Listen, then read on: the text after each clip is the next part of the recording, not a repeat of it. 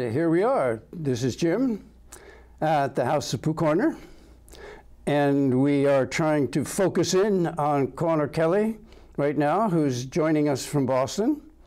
And we're finally coming into focus, it looks like. And the reason I asked Connor to be my guest is because he's of Irish descent from Boston, and I thought somebody like that should have a pretty good perspective on what's going on in the world. And we've been communicating on the subject of Julian Assange, Syria, and various other topics of interest, from people like Tulsi Gabbard to Bernie Sanders. And so I'm wondering, Kelly, do you want to tell us a little bit about yourself and where you'd like to start today? Sure. I was born in Brighton, which is a section of Boston, and I went to school down in Philly at St. Joseph's University, and now I'm back living in Boston again. So this is my home. It's kind of been a magnet for me. A lot of family around here. Basically my whole family. So.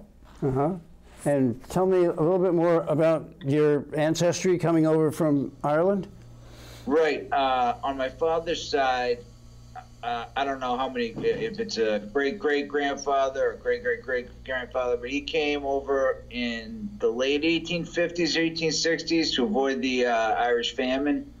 And so he was the first Kelly to arrive in America.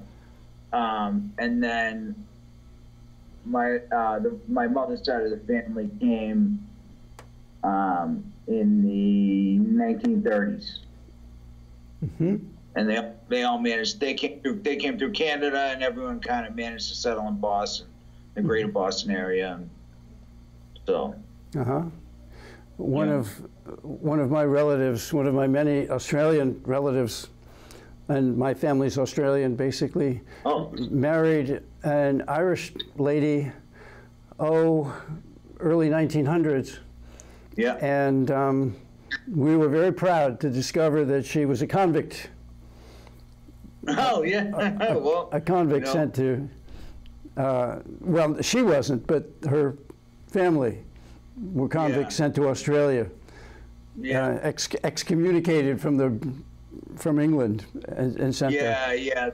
They like to pick up the, quote, undesirables and send them off to the colonies. You know, for whatever reason, real or imagined. Of course, it was a matter of shame at one point, but now the Aussies are frantically looking to prove that they had prisoners in their ancestry. And a lot of Irish went to Australia. Sure. My family in Australia was the exact opposite. They were business people coming from Scotland. They went to India, and from India, they went to Australia. And anyway, here we are. Why don't you tell us a little bit now about the topics that we've been discussing on Facebook? So I guess, can you hear me? Is everything good? I can hear you. It's a little muffled. I don't know how the audience is getting it out there, but I can hear you fine. Okay, so I guess starting with Tulsi Gabbard,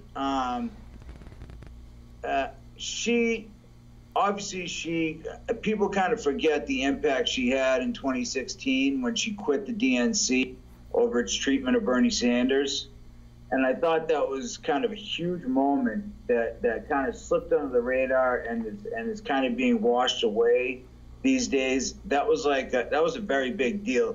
She quit the DNC because they're basically acting like a corporation, treating a legitimate, powerful candidate with disrespect and subterfuge and all types of things. And she stood up against that, quit, and DNC, just was running wild, trying to figure out a way to make that not seem so bad. And so now, obviously, she's announced her candidacy, and I'm a supporter of her. I don't support everything she does. I mean, she's in the military, and that might turn some people off, but she also is very active in Veterans Affairs and the health of veterans, and obviously cares about where our troops are sent. I don't think she's going to be caught up fighting someone else's war for them. She was the only person in Congress to actually go to Syria and see what was going on for herself. So, and I think that took a lot of guts, and I think it rubbed a lot of people in government the wrong way. And so I've been reading and hearing a lot of stuff where they're trying to find someone. Even Bernie met with the DNC recently, I heard, and so I think they're just trying to kind of get her out of the way, so to speak, quickly. And so she doesn't get to build up the kind of grassroots support that sort of surprised everyone in 2016 with Bernie Sanders. And, him having won every county in West Virginia, yet because of superdelegates, Hillary won the state, which I find is totally backwards. And the Democratic Party is certainly undeserving of the name. So I'm not sure if you have any thoughts on that, on Tulsi Gabbard, or how you feel about that, what's going on, how she's handled herself, or if you disagree with her on certain things.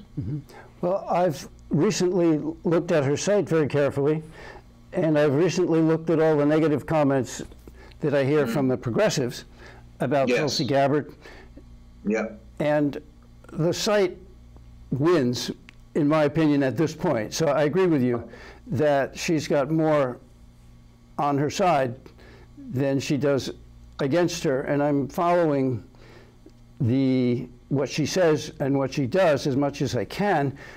Right. And I put out a post a long time ago, I don't know, a couple weeks ago, I should say, in which I said, I think the key to knowing whether or not Tulsi Gabbard is for real, in other words, is she a real progressive, is she honest, will be whether or not the mainstream media picks up on her candidacy.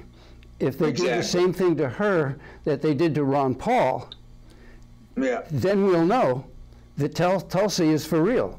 And she's a good, hardworking, honest person. That's kind of my measuring stick. You people out there can measure her however you want. But I don't believe that the negative things that I have heard are anywhere near as important as the positive things that I know she has done. She has stood for pulling out of Syria. And the Democrats are running around like chickens with their heads cut off, trying to think of a way to pro-war, So I do think pulling out of Syria is a landmark decision that Trump made. And any Democrat who goes against that is just following the line of the DNC and the deep state. So that's kind of how I feel about Tulsi Gabbard or Gabbard at this point. But again, I'm waiting to see how the mainstream media picks up on it. I have no respect for Bernie Sanders at all. I live in Vermont. I know his career. I've seen him backstab the Liberty Union. I saw him backstab Ron Paul. I've seen the lies he told about the F-35 and Lake Champlain. So I've really had it with him.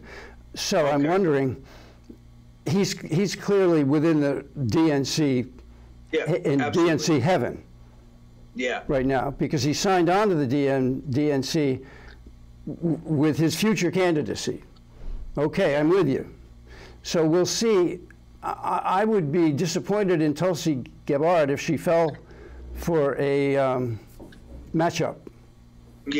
With him. Exactly. And a lot of people, I think, are hoping for that, and I just don't. I think obviously you being in Vermont have had more direct kind of coverage and contact with Bernie Sanders, so you probably know more about him and his less reputable actions than I do. Obviously, I wanted him to be president in 2016, and once the DNC, made it pretty clear that from the beginning that Hillary Clinton was their candidate, and also went on to prove it in open court that they argued that there's no such thing as a Democrat, that the platform is basically meaningless, and things like that. They basically exposed themselves as a private corporation who supports certain candidates, and you can support them if you want. Basically, ultimately, it's up to us, and you don't really have a voice in it. So it's really hard to support Democrats now, any kind of Democrats. But Tulsi, again, is when she quit the DNC, she made a big statement. And I think she sticks with the Democrats because before she did that, obviously they helped build her career. They got her money to run and all this kinds of stuff. So she probably has some loyalty to the party. But I also feel she has a very strong sense of who she is, and someone who fought on the front lines as a medic and cared for injured troops. I feel is going to be much less likely to use those troops for war profiteering purposes. She has a deep love for the like some other candidates and stuff like that. So as far as Bernie, he lost me the second he told people to vote for Hillary, and that was probably long after he lost you, but again, you've had closer contact with him and stuff like that. So yeah. But yeah, I definitely agree that Bernie isn't who at least I. And now that it's come out that he's having meetings with the DNC, to me that can only mean two things: either they know he's the only person who can beat Trump, so they're trying to work out a way for him to be accepted by the banks and whoever, stuff like that. Or two, they're trying to figure out how to use him as a controlled opposition to get one of the establishment candidates in. Either way, he's working with the DNC, the same organization that torpedoed his candidacy.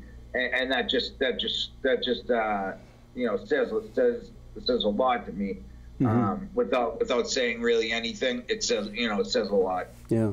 Well, knowing him the way I do, I would predict that he will do anything, literally anything, the DNC/deep state, if you will, tells him to do.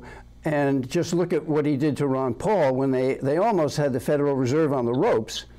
They had a wonderful bill in hand, and he undermined it and stabbed Ron Paul in the back. And that was many years ago. Yeah. And that was after I knew what he had done to my friends in the Liberty Union Party in Vermont. That's ages. That's real ancient history that nobody cares about anymore anyway. I mean, I know people who hired him when he was a young man first coming up from Brooklyn. Yeah. So that's kind of where my knowledge of Bernie goes back to. Yeah. So yeah, we'll take a look. We'll watch Tulsi Gabbard, and I have no problem with her being in the Army. A lot of progressives say, well, I'm not going to vote for anybody who was in the Army.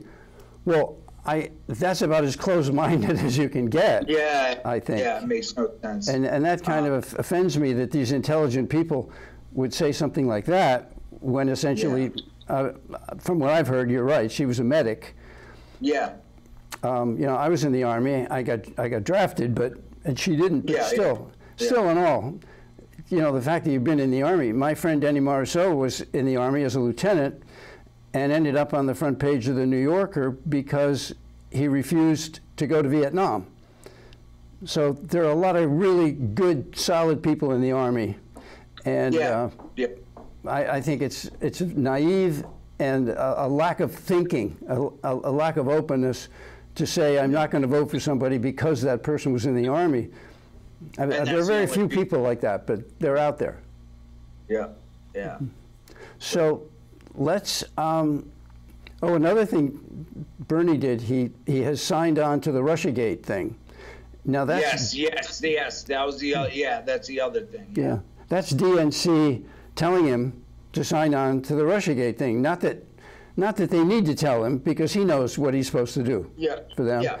And he also eventually signed on to the fake news that the Washington Post put out about Putin interfering with the Vermont electric grid. So we have our Senator St. Patrick Leahy who signed on to that, Peter Welch. They both went, oh my God, this is terrible. Putin's messing with our electric grid. Well, it was fake from the beginning. And then finally Bernie signs on to it. So anything that he can do to stick Russia in the eye, he will do. And I find that rather worrisome. Absolutely. Absolutely. It's the whole Russia. I mean, Hillary created the whole Russiagate thing the night she lost. And, as a way to reflect. And then she wrote that book on basically how to not be responsible for any of your own actions or mistakes. And it just, the Russiagate thing, it just, they keep saying, there's always a new allegation again. And recently, Robert Mueller came out and said he has rock solid evidence that Trump committed a felony or something. And to me, if he had anything rock solid, wouldn't they have used it by now? What are they waiting for? Like, there's a 31-day government shutdown. If they have rock solid evidence that the president committed a felony or any kind of crime, like, what is he waiting for? If that's the truth, And then it comes out that Russia spent $4,700 on Facebook ads or something like that. Something totally irrelevant when compared to the money that, say, like a country like Israel contributes to our elections. Nobody talks about that. And so there's just a lot of hypocrisy, a lot of just nonsense going out, and it's. I mean, it's when you think about the news, the whole fake news narrative. It's not fake news. It's corporate. They have an agenda, and they're sticking to that agenda. And you know what I mean? So, I mean, you can call it fake news because it's not the truth. And reporters who report the truth either get locked away in an embassy in another country, or they have to flee the country to a place without extradition to properly keep tabs on the U.S. government and the crimes they commit. So, it's like the whole mainstream media mechanism is just one big corporate PR scheme.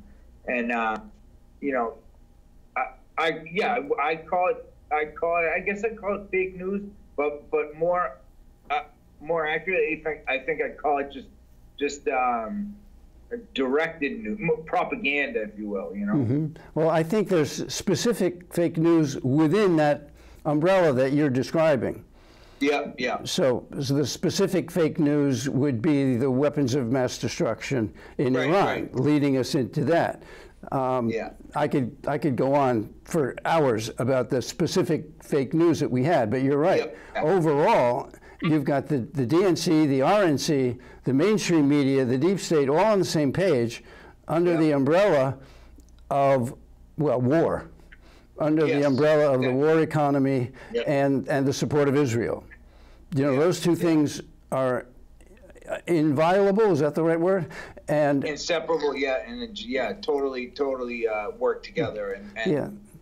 So that's why no politician, zero, in the entire Congress can say anything bad about Israel, because one of the gods out there, and by the way, that's why I got kicked off the air as a radio guy after 25 years, one of the gods out there is that you must support Israel, period. No question about it. That's how it is. And they not only, you mentioned how they influence elections. Yeah. Well, they don't just influence them, they will make sure that a candidate is slammed and out of the race. Yep. before that candidate can get anywhere. And I mean, and they're trying to pass that that law now to make it a felony to speak out against Israel. I mean, that's just insanity to me. That's straight up First Amendment violation. It's like I just don't understand it. You know what it is? It's like what you said, that whole umbrella. And if you question anybody or any entity under the umbrella, you're going to be attacked. You're going to be arrested or framed or just smeared in the media, and you're just going to be squashed if you question anything under that umbrella. The war economy, Israel,